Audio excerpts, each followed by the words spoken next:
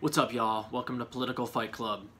I told you guys earlier I was going to do the Jerk of the Week episode, and I'm actually going to do two. I've decided to do one Democratic version and a Republican version. And right now I'm going to do my Republican Jerks of the Week. Later on I'm going to go after the Democrats. I've got 4 Democrats I'm going to put against each other. I have 2 Republicans I'm going to put against each other. And at the end of this, I'm going to kind of explain why I think doing the Jerk of the Week and going after the Democrats is more important, and why it just seems too easy to go after the Republicans, which is why I don't that much on the show. But let's show you how easy it is. My Republican Jerks of the Week are going to be 2 right-wing podcasters or YouTubers. We've got Ben Shapiro versus Dave Rubin. And if you're paying attention at all, you know exactly who I'm talking about. They're both idiots for different reasons. And I did a show yesterday on Ben Shapiro getting wasted by Ro Khanna on his show in like a 12-minute segment on the $15 minimum wage. So I'll synopsize that, and then I'm going to talk to you about what Dave Rubin did, and it was absolutely boneheaded. So I'll let you know who I think the winner is, but both of these things are more or less ineffectual. They're just righties being dumb shits. So Ben Shapiro got killed in his debate on the minimum wage against Ro Khanna. Ro Khanna, of course, is one of the best debaters, if not the best debater in Congress right now, which is why I think he'd be great to run for president one day. And he basically got Ben Shapiro to argue 2 things that are basically indefensible and extremely unliked by the, or not favorable viewpoints as far as the American people go.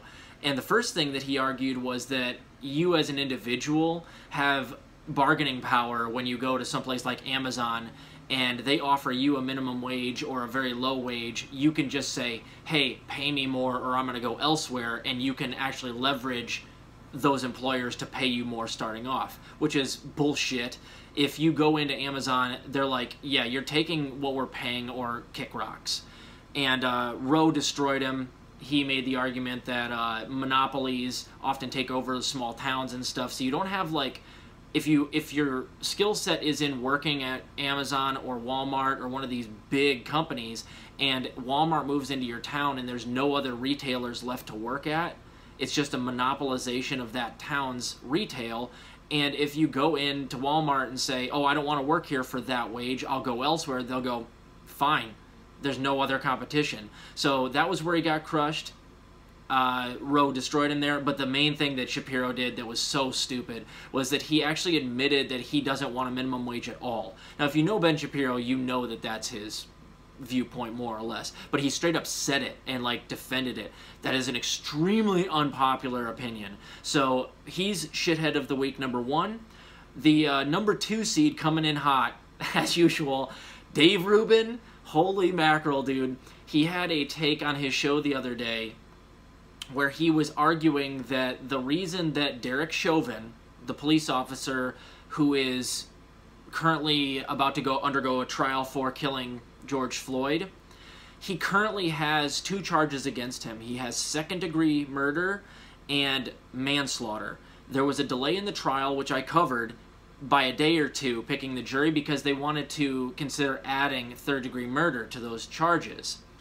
And Dave Rubin thought that they might be adding a 3rd-degree murder charge to the list of charges because it will be an unattainable charge, so that when he doesn't get convicted of 3rd-degree murder, that there will be riots in the streets. So it's his conspiracy theory that a 3rd-degree murder charge that won't stick will cause riots in the streets because he's too stupid to know that 3rd-degree murder is not as bad as 2nd-degree murder or 1st-degree murder. He has the numbers flipped in his mind because he's a dumb shit.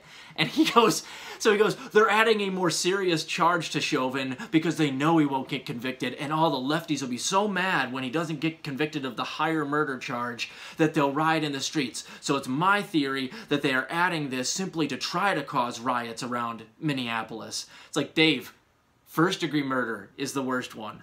3rd-degree murder, I think only exists in a handful of states because it's basically manslaughter. But Dave goes on this long rant on his show about like why this is, they're adding this such a serious charge at the last second because they want to create riots. You're so fucking stupid. Oh my god, I laughed so hard. I want to say thanks to the Progressive Voice for dropping a video on that. That's where I saw this clip, and oh my god, I was laughing so hard. Dave Rubin's such an idiot. So the shithead of the week, Republican edition, has to go to Ben Shapiro. Dave is just an idiot. But he's, like, ineffectual, whereas I think Ben Shapiro does have quite a few people more that follow him and take him seriously on the right. And the way that he portrays himself with how he speaks really quickly, a lot of dummies look at him and they think he's smart, whereas a lot of people can just see through Dave Rubin. I mean, that wall-eyed stare, like, you can tell Dave is just an idiot, even if you're an idiot, whereas a lot of idiots think Ben Shapiro is actually smart. And but I am happy that he got wrecked by Ro Khanna. That was awesome on Ro's part. But it's got to be Ben Shapiro. That was arguing against any type of minimum wage and arguing that you have bargaining power against these hyper-mega corporations. I mean, even hardcore righties know that that's bogus. So it has to go to Ben Shapiro. But you see how easy this is? Like, this is why I don't go after Republicans that much. It's like, I can tease them, but a lot of people come after me, they're like, yo, you must love the right because you go after Democrats so much and not so much Republicans. Like, no, I just don't like punching idiots that are below me that have no power. The Republicans have no power right now. Why would I go after them?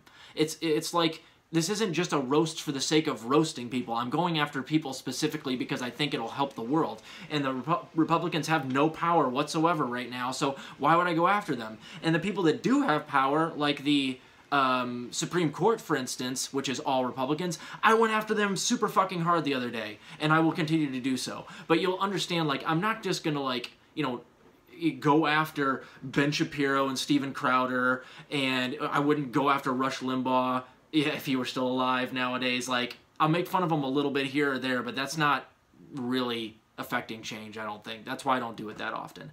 However, the jerk of the week later with the 4 or 5 Democrats who sabotage Bernie, and then there's a couple of Democrats who are in some other trouble right now that have nothing to do with Bernie.